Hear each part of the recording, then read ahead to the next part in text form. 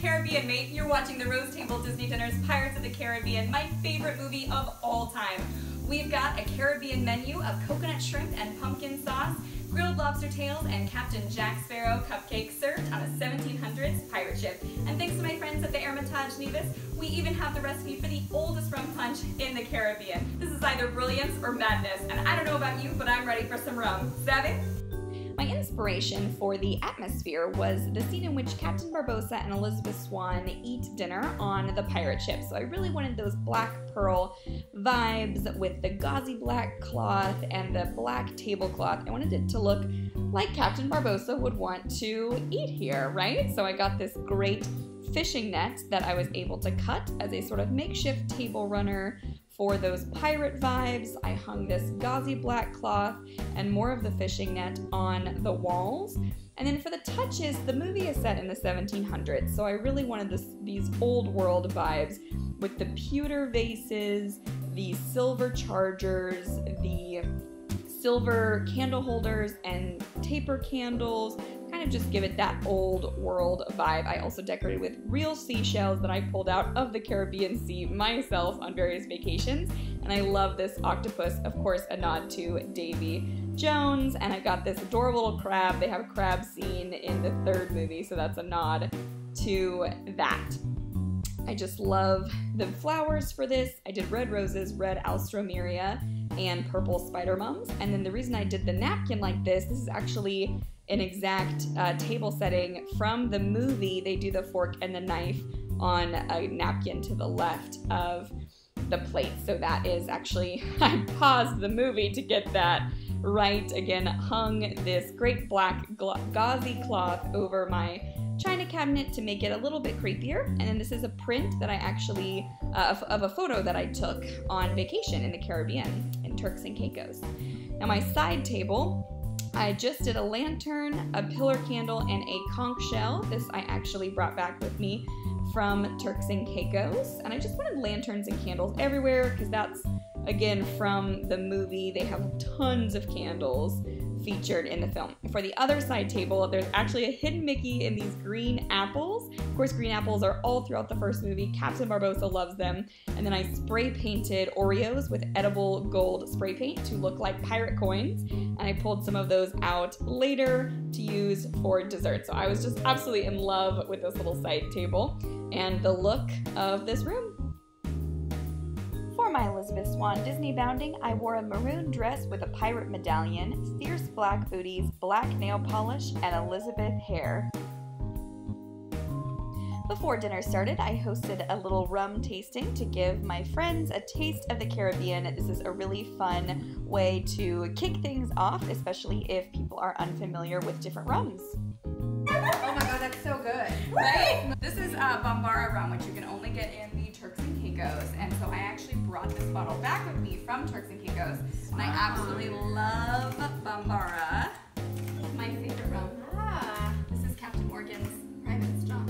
Okay, so what's everybody's favorite? That was Private Stock. a delight. Private Stock? I actually like this one better. Grass Bambara? Yeah, I really like that one. What is life for me?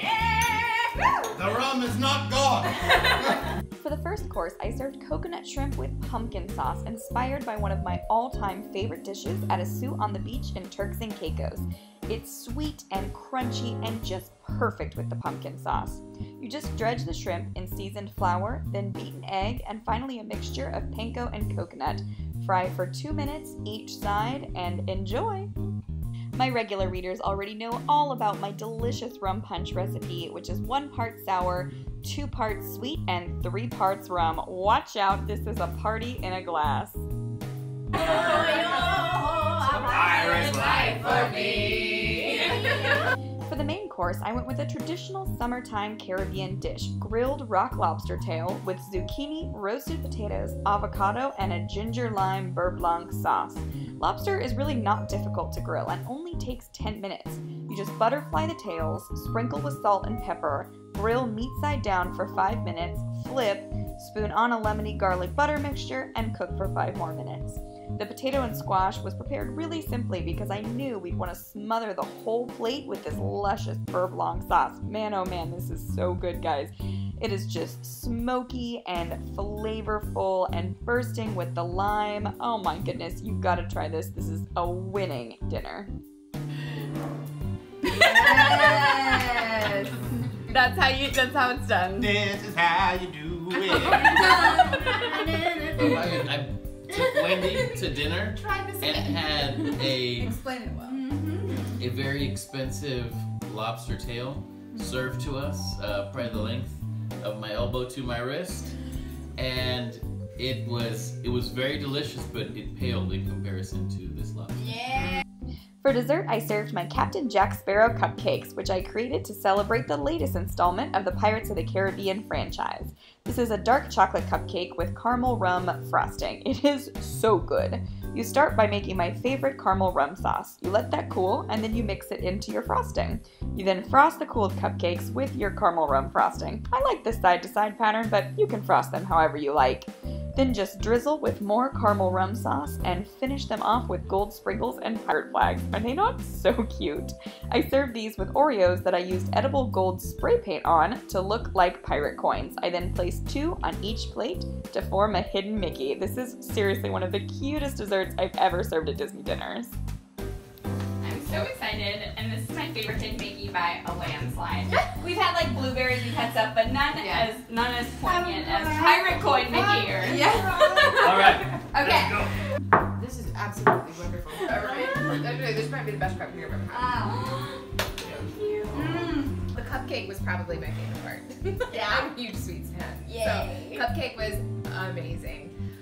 But the lobster tail was phenomenal. Absolutely phenomenal. Drizzled with the sauce and everything. It was just so good.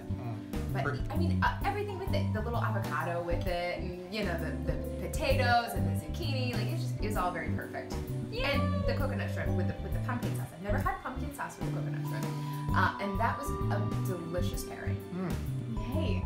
So it's abundant in the Caribbean, and I've always been very surprised because to me it doesn't even read as pumpkin, it reads like more as carrot a little bit, but that is my nod to all of my